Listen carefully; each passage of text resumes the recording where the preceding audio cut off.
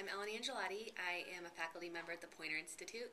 I teach about social media and digital trends and also the intersection of technology, journalism, and the law. Well, the big headline has been increasing getting more of a quantity of quality.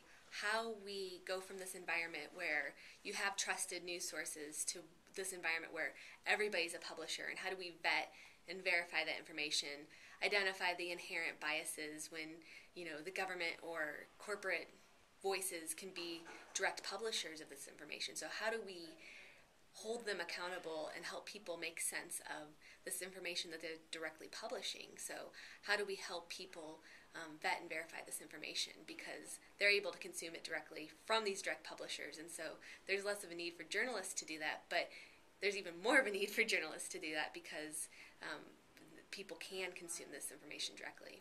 Traditionally, objectivity is such an important journalistic value, but in social media, transparency seems to be more of an important value, so we can know where that information is coming from, know what the source of that information is, and so it's mostly that transparency is an overriding value that's kind of a pressure point when you're facing all these sources that are out there. Well, because there are so many journalists it's more of I think the conversation comes down to what are the skills that journalists use, and so how are journalistic skills being used, rather than I am a journalist as a role. So it's kind of a role versus skills. And so people, even if they aren't working for a news organization, they can still be practicing journalism.